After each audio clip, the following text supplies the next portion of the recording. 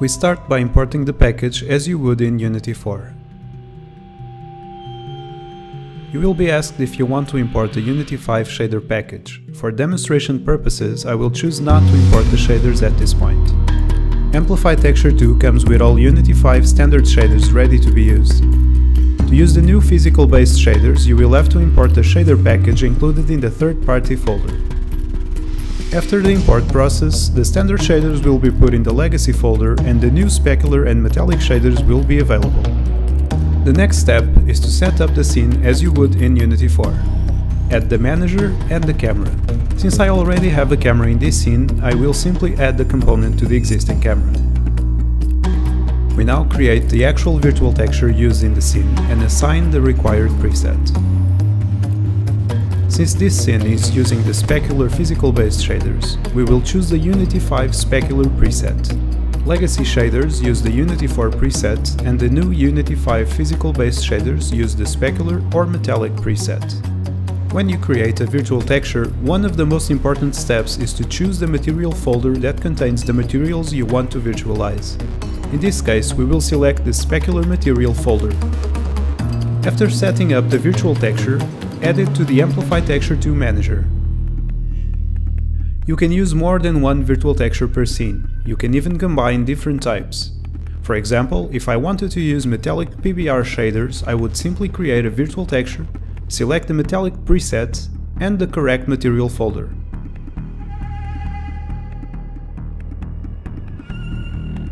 You can also add the entire asset folder.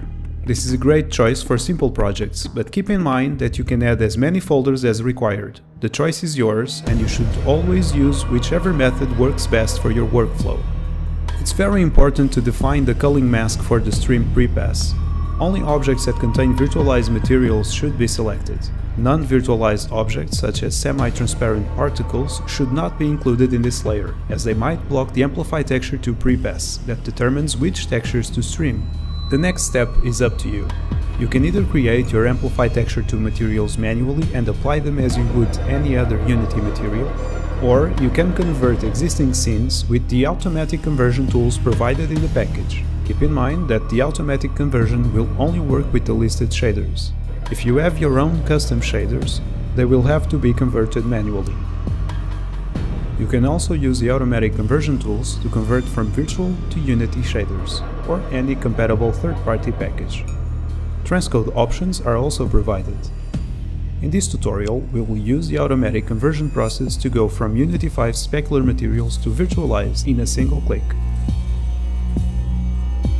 After the conversion process, all the materials included in the virtual texture search folder will be virtualized. A quick way to check if the process was successful is to enable the debug options in the Amplify Texture Manager. You should be able to see the stream process in action. When you add new Amplify Texture 2 materials to your scene, the virtual texture must be updated. To do so, you simply have to trigger the virtual texture build process by saving your scene, either in the menu or using the keyboard shortcut Ctrl+S on Windows or Command+S on a Mac. Reusing virtual textures is as simple as adding them to your Amplify Texture Manager and applying the virtualized materials to your objects. Virtual textures can actually be built without being added to the current active scene. The two most important parameters are the preset and the material search folder. You can build virtual textures directly in the Inspector tab and add them to any scene required. You can reuse virtual textures and materials. This is your scene. Amplify Manager and Camera Runtime included. These are virtual textures. They store all your virtualized textures. You can think of it as one giant texture. These are amplified materials. The materials tell your scene which textures to display. They also tell Amplify what needs to be streamed. And these textures are accessible through the virtual textures associated with your scene.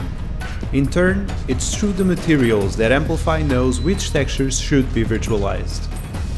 This is a simplified view of the process, but it should give you a pretty good idea of how Amplify works in the background. That's all you need to know in order to start using Amplify Texture 2 with Unity 5. As you can see, you won't have to change much in your current workflow, and remember, you can still use any other type of material in the same scene as Amplify Texture 2. Thank you for watching. If you have not already, check out our other Unity products. Amplify Color for all your color grading needs, and Amplify Motion for high quality vector-based motion blur. Try it today.